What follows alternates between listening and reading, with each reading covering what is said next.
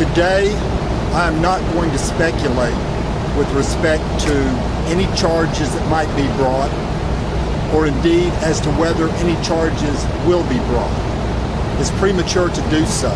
We do not know when charges will be finalized, to answer your question.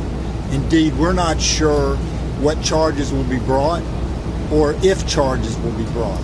I can assure you that we're working with our law enforcement partners to find out everything we can about what happened at the Pulse nightclub. I can tell you that right now as we speak there are no impending charges, and I will defer to the United States Attorney to comment on that, but I will tell you that I gave you a commitment when I stood before you the very first day that this happened.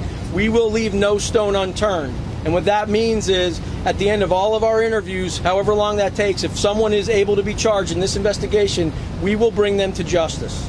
With respect to the wife, I can tell you that that is only one of many interviews that we've done and will continue to do in this investigation. I cannot comment on the content or the outcome of that investigation, and so at this time I would have no further comment. This was an act of violence born out of hate that inflicted terror on an entire community.